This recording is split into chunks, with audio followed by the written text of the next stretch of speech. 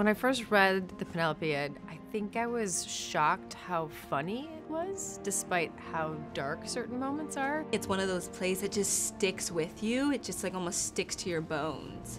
Oh, Yeah. It really hit home, like everything that we're talking about, it's happening right now. Margaret Atwood has written something that is accessible and contemporary, bringing something that's classic to new audiences.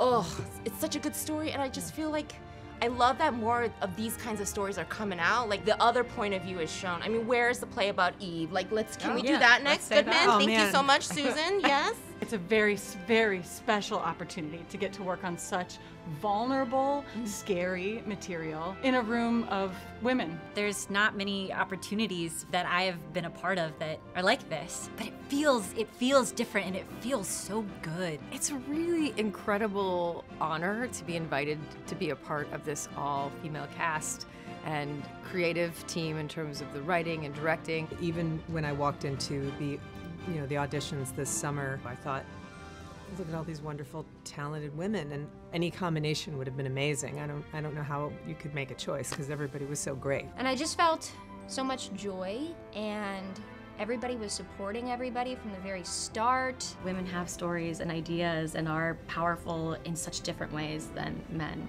I think it's just really exciting and thrilling, and why not? Yeah. I hope that audiences walk away with some inspiration for self-examination. No matter where we are, who we're with, we are having an impact on the people around us. Women, but also just femme people that see the play not only will feel seen, but will also, because the play is strangely hilarious, through laughter, it can be a bit healing. Looking at all of these characters and reimagining this myth completely through the lens of a woman. To see a woman play Odysseus or Telemachus or any of these epic Greek characters, that's really powerful, it's really impactful. It's also just wonderful to be in a room of supportive women and a room of people who are excited to tell this story from this perspective and here to support each other and take care of each other.